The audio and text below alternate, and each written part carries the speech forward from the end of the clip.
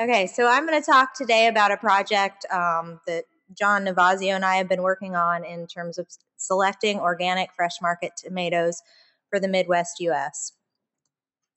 And I guess give you a little bit of an introduction to the Midwest U.S., what our systems are like there, and explain why we chose to start working with tomatoes for this project.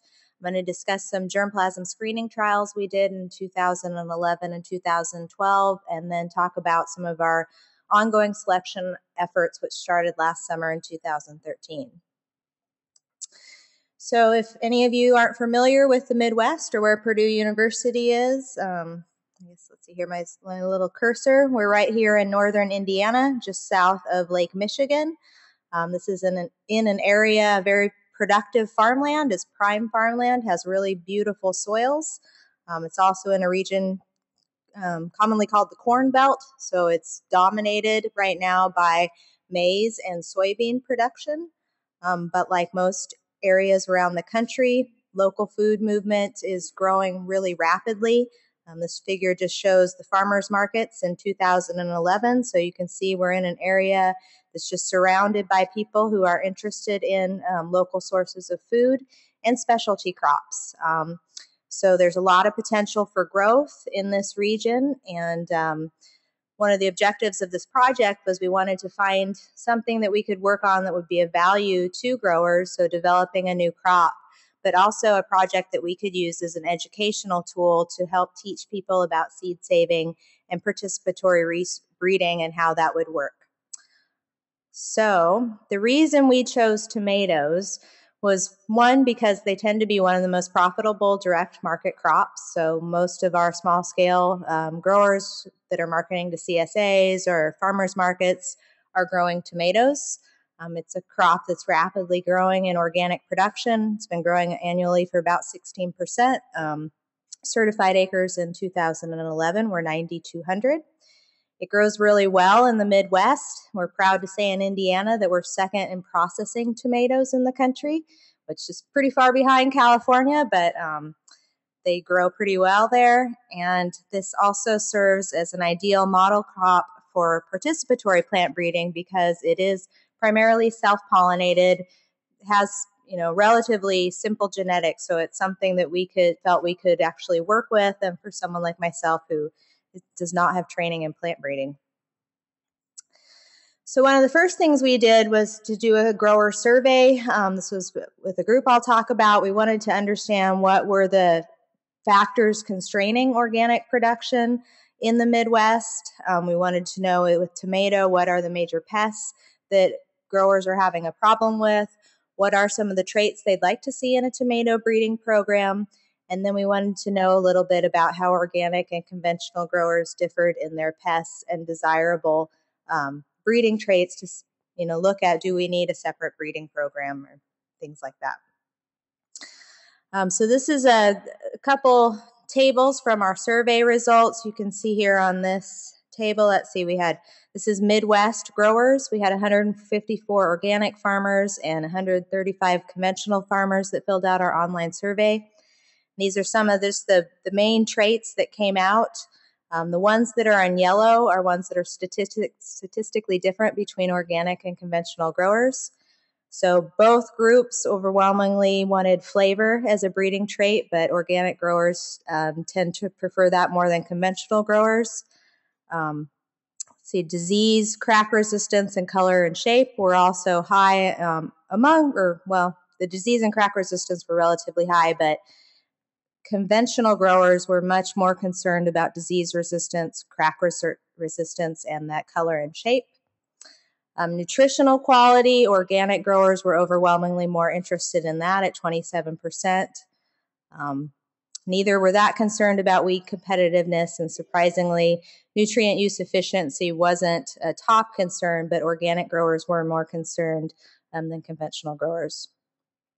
In terms of our pests, hopefully you can read this, the organic and conventional growers ranked pretty similarly about the major pests. So early blight and late blight were big, along with septoria and bacterial spot and speck.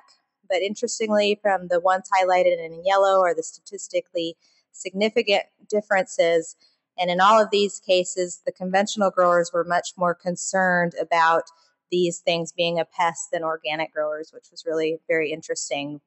But on the flip side, organic growers, this column here looks at how difficult they find that to control, and white mold and root knot nematodes organic growers are more concerned about. So that's something we can target in the future. So our next step in this process was to identify germplasm. And so one of the things we did was talk to tomato breeders all across the country to ask them about germplasm or characteristics they thought might be good for us in the Midwest. We also talked to a number of local growers. These are two of my favorites. This is Valentino. He moved from Italy to Indiana to be able to fulfill his lifelong dream of farming. And this is Nathan, who was actually raised on a corn farm in the Midwest. Never thought he could start farming until he learned about CSAs and was able to start a small market farm there. So they gave us a lot of advice about different heirlooms, varieties, and hybrids that they like to use. And then we worked with a local organic seed company, Nature's Crossroads, to find some locally developed heirlooms and source seeds, if we could, from the varieties we were interested in. So step 3 was the screening program that we did in 2011 and 12. We had 32 varieties, 6 plants per plot, and 4 replicates per entry. And we looked at performance. So we looked at vigor, how early vigor, we had a rating system there. We looked at disease incidence. We looked at insect damage, which I'll talk about, maturity and yield. As soon as the varieties started putting on fruit, we went out weekly and looked at marketable fruit, unmarketable fruit, and then flavor, which we did more internally with the lab. So for some of the results, the most prominent pathogens that we saw each year were early blight and bacterial speck. We really didn't see a lot of septoria, and in 2011 and 12, we did not see any late blight, which hasn't in the past been very prominent in our region, so that wasn't really that surprising. In 2011, disease incidence was much greater than 2012. 2012 was a very hot, dry year. This table here is just a subsection of the results. This is the area under the disease progress curve.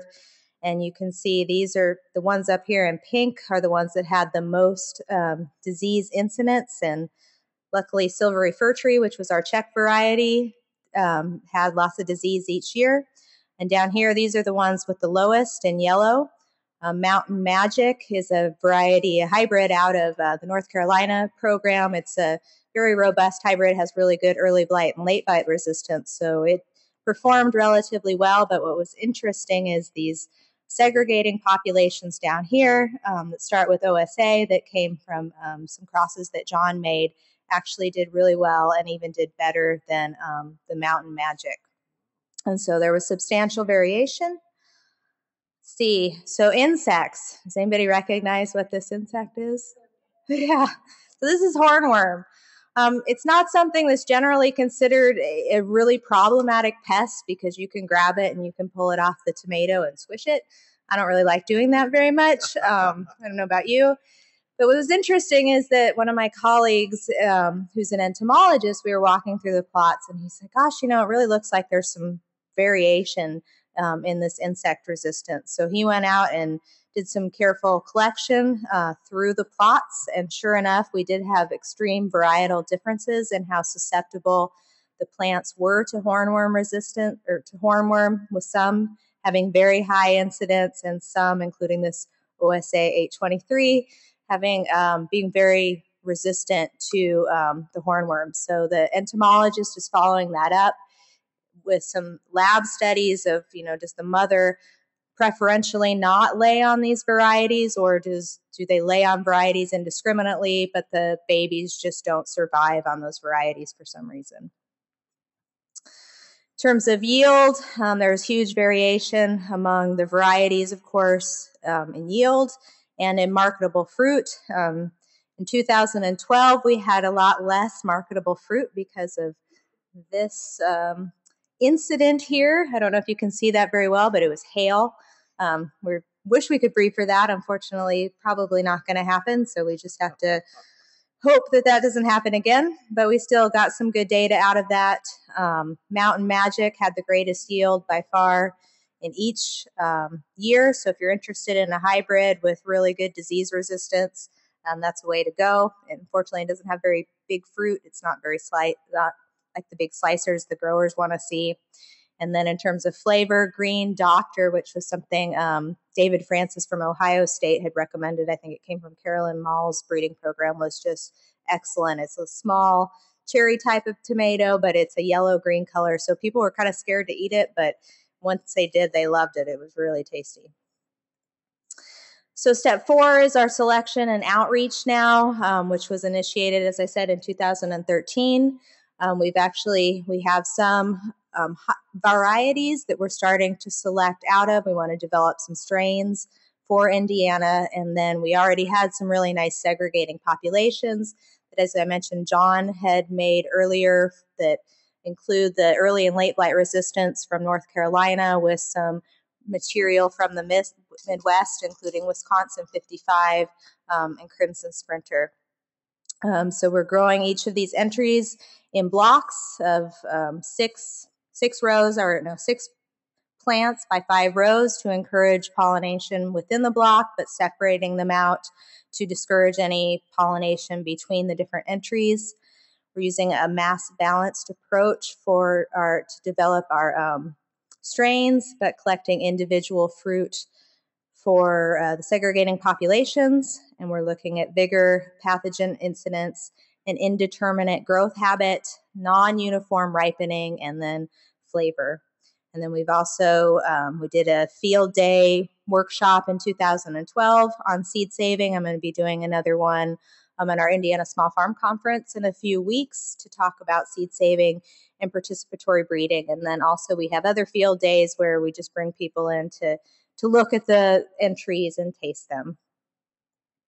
So in 2013, I was really excited. We got late blight, so it could actually screen for that. I know the growers weren't so happy, but I was. Here on this side, we have Crimson Sprinter, which is actually, a beautiful variety, but it is not resistant to early blight. So it really went down quickly. But this material on the right, again, this OSA 823, just performed really well. It got a little bit of late blight, but did not succumb like the rest of the entries. So we were able to get some good selection pressure there. So lastly, I just want to thank the OREI program for funding the initial part of this work through a grant a group of us from Purdue it's led by Kevin Gibson, as well as Purdue Ag Programs. I want to thank John Navazio for his work. Michael Veldstra, Jose, Maria Corrine are the economists that led the work on our survey.